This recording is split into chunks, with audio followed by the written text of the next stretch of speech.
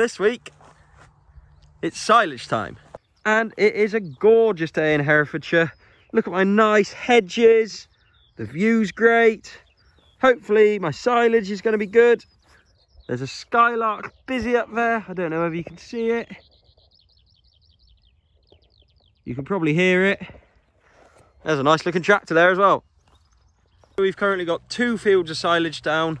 This one I'm hoping will make sheep silage. We'll get it analysed just to make sure it's good enough. And I think we've had enough sun. It should be all right. The other one is definitely cow silage. It's a massive crop, and we're just leaving it in the swath. We're going to bale it up, and there'll be a huge amount of bales out there.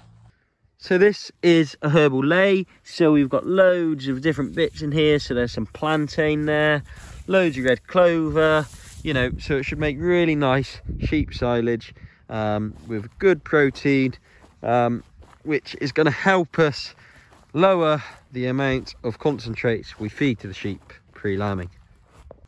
Hopefully, if it makes good enough stuff. So we didn't ted it out after it was mowed, as it wasn't a huge crop. We just left it in the swath.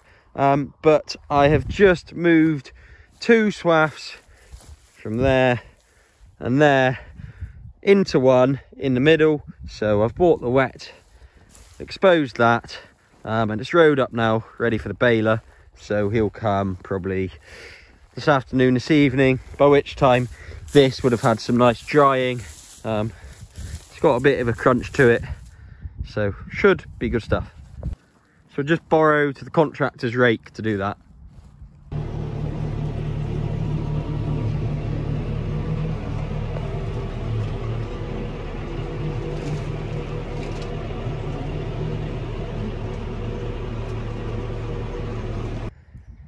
So this is the other field. We're about, what are we, 2.5, 3 days on from cutting now. So it looks like it's going over a bit, getting a bit too dry, but dig into the swath. Still green in there. So we'll let the top go nice and crispy. It will still be fairly green under here in probably 2 days time when we come to bale it, and it will probably make some quite nice balanced silage. And you can probably tell there's going to be quite a lot of it out here. Now obviously this isn't going to be rocket fuel, but it doesn't really matter. Our Herefords really don't need a lot, otherwise they get far too fat. So this stuff will be perfect.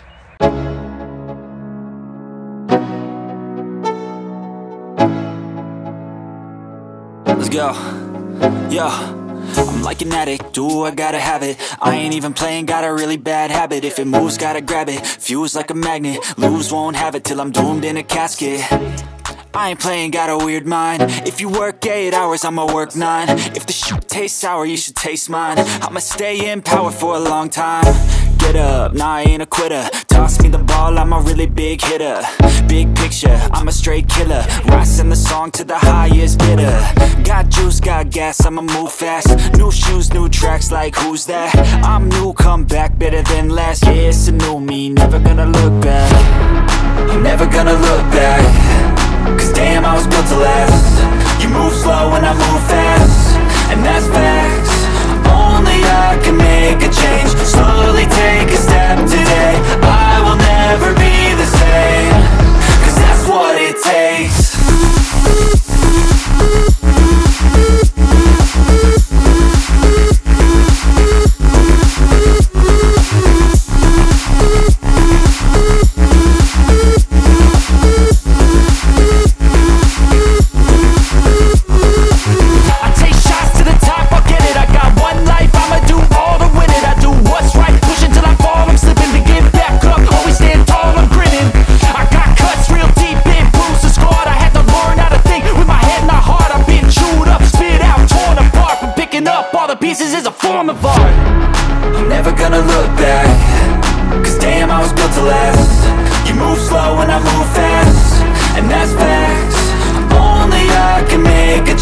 So, as we build the stack, we pop these old tubes in a line under the base layer of bales and pop rat bait in those tubes. So that basically means all along the bottom of a silage stack, that will extend out all the way out there, will have tubes filled with rat bait that come the end of summer, start of winter time, the rats might make their way into the stack. They'll run down those tubes, eat the bait, and obviously die before they get at our bales. And normally we don't have a lot, if not any, rat damage in our silage stacks, so it does work most years, touch wood. So just 2 blocks of rat bait per tube, and then basically 1 tube per bale. And these are just old tubes that the silage wrap comes on. So I've just started this stack. We'll go another bale high, so we're 4 bales high, and throughout the summer this stack will extend out all the way to the edge of that concrete, and this will be sort of the main bulk of our silage. Once I've got all the bales from this cut back in the stack, we will put this sheet on the back of the stack and pull it over, and then as this space fills up, this will come over with it, and that just stops the crows getting on the bales and pecking them.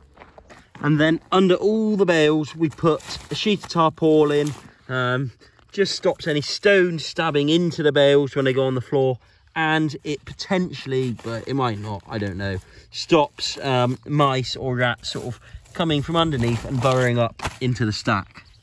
In the winter, when we start opening them up, there won't be many, or hopefully none, that have mould on. So the writing on the silage bales is just so we know come the winter time which fields the bales have come from and which cut it was, just in case we can't tell. So that's those 2 fields wrapped up and back at the yard. We've probably got a few more fields to drop in a couple of weeks, but for now, could probably do with a drop of rain. If you enjoyed the video, give it a like, maybe subscribe if you fancy it, but for now, cheers.